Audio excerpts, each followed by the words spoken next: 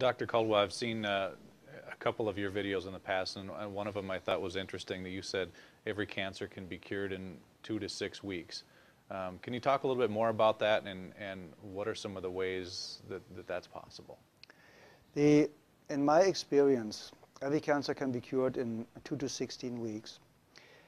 Some cancers can be cured in minutes because every doctor in the world that's in office for 20 years or longer knows cases of spontaneous healing.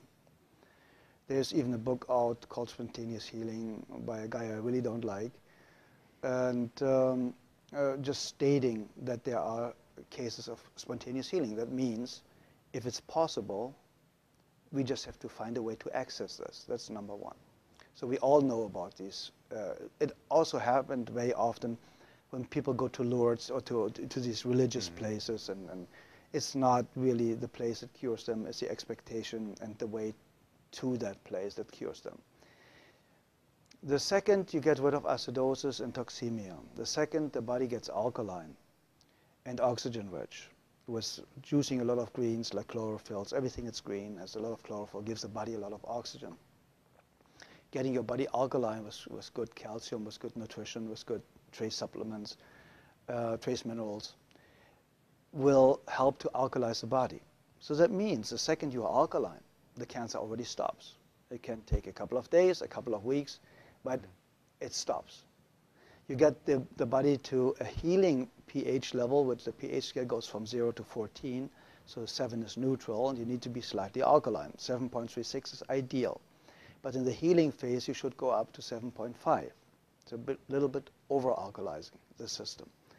A great friend of mine, Dr.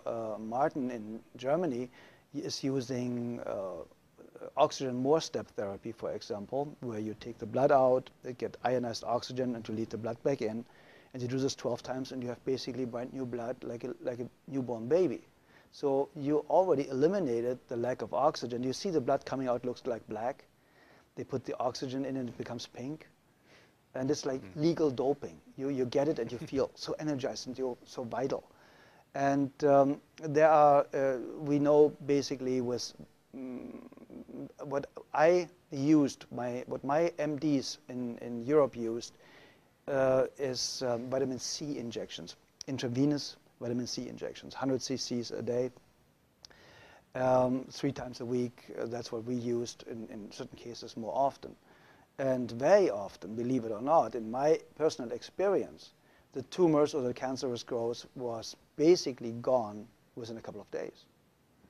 And because vitamin C is so powerful and one of the greatest healers out there, you can fix nearly every heart problem, cardiovascular problem with vitamin C. They want to take it off the market. So it's basically going to become a prescription medication, and then it's synthetic and will not work anymore, like vitamin E.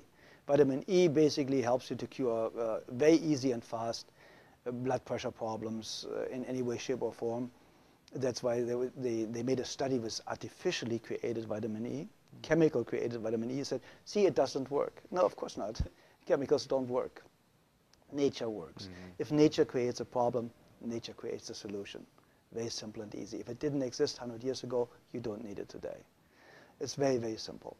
And when you want to help somebody to educate themselves, to eliminate his or her own cancer really, really fast, I would basically start instantly with a vegan diet or with a raw food diet.